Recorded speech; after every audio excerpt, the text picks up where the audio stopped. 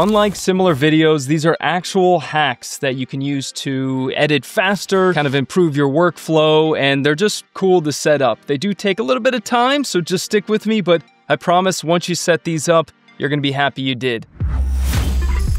Let's say you own quite a few plugins, but you only really use a few presets from each one consistently. Sound familiar? For example, you may have a favorite title or two from one plugin, an effect from another plugin, and so on. You know that it's a pain to have to remember which plugin pack those presets are in, and it is annoying to have to scroll through to find the one that you want. Hopefully I can help you out with this hack though. Head to your motion templates folder, which can be found by going to Movies, and clicking Motion Templates, and let's start with our titles. So hop in and let's create a new folder and label it Favorites. And in order to get this folder to sit at the top of the titles list so it's easily visible, let's add something before the word Favorites. So you can press Control, Command, and the spacebar to bring up your emojis window.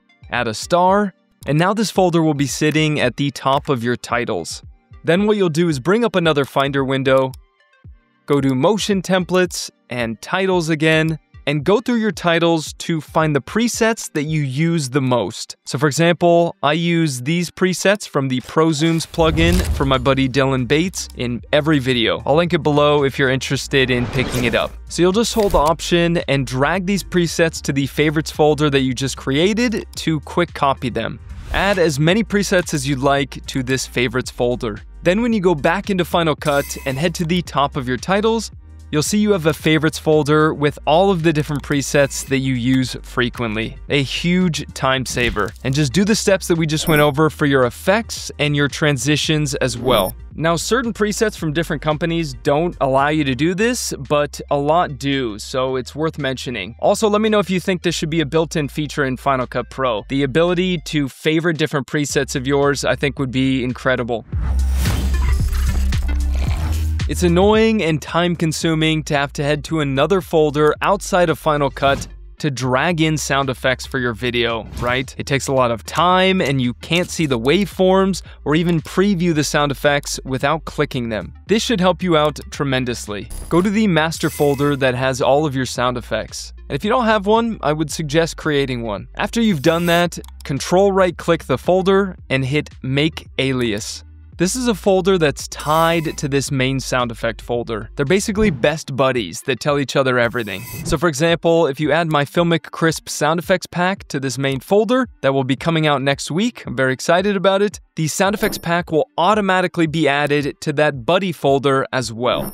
Now let me show you where to put this buddy folder. So open up a new window and go to your hard drive, then Library, Audio, Apple Loops, Apple, Final Cut Pro sound effects, and drag that buddy folder here. And with that adjustment, now you'll have all of your personal sound effects directly in the software. And best of all, if you need to find a sound in a specific sound effect pack, you can do so easily because it retains and keeps that folder structure. And by the way, I've gotten a few comments from people saying that they don't see the Final Cut Pro sound effects folder. If you're using a trial version, you might not. And if you're not using a trial version, try this. Hit Final Cut Pro in the top left and select Download Additional Content.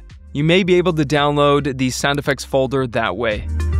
This next hack allows you to quickly press a shortcut to assign custom roles to your media so you can easily see which video clip is what and which audio clip is what. So just by selecting some media and pressing some keys that we're gonna hack to set up, you can easily tell what's B-roll on your timeline, what's voiceover, what's Foley, what's ambient sound effects, and so on. Here's the thing though, Final Cut already has some basic shortcuts for a few default roles. If we Control right-click this sound effect and go to Assign Roles, you'll see that these default roles already have keyboard shortcuts to them. The problem is that with these different custom roles that we're going to learn how to set up, there are no shortcuts that you can quickly press. So every time you want to make a sound effect a certain role or a video a certain role, you have to right-click to hop back into the menu system to select that custom role every single time. This is annoying when you have tons of sound effects and clips. So here's the hack that I learned from my good buddy Brad West. First and foremost, do your future self a favor and create a new library called Custom Roles Template,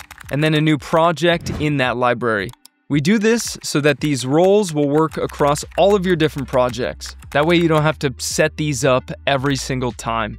Add some basic titles by pressing Ctrl-T, or you can create one and then press Option and drag. And we're just adding these so we can apply the different roles that we're going to set up. Then add a random sound effect under these titles. Control right click, hit Assign Video Roles, Edit Roles, and add some new roles. Maybe a B-roll role, that's a lot of roles, and a screen recording role. You can add whatever you'd like to help you stay organized though. You can maybe have one that says graphics or images, whatever you think you would use the most. And do the same for audio roles. So we already have dialogue, effects, and music, so I like to add ambient sound effects, target Foley sound effects, and voiceover.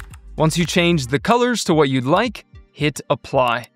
Then go through and assign different roles to each of these until you've used all your roles.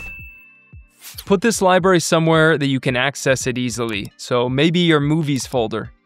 Then, whenever you start a new project, you just open the custom roles library that we created and drag that roles template project into the new library so that these roles will automatically be saved. Now we're going to set up the keyboard shortcuts. Stick with me. This is where the magic happens. Find keyboard shortcuts in your system settings.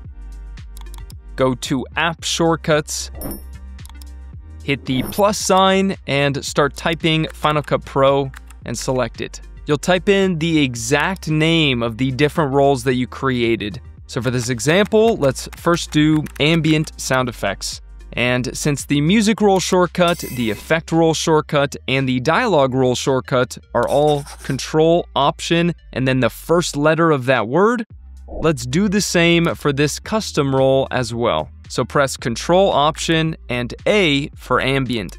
Once you do this for all of the new roles that you created and hit Done, you can just select clips on your timeline and hit Control, Option, and that first letter that you want to change them to. It's a huge time saver, it's a great way to stay organized, and I wish I knew it sooner. Although nothing compares to the amount of time that I've saved over the years from setting these up in FCP, and tons of other editors have said the same. So watch this video to spend less time editing and more time doing what you want to be doing. Thank you so much for watching, make sure you subscribe if you have not already, and have a great day.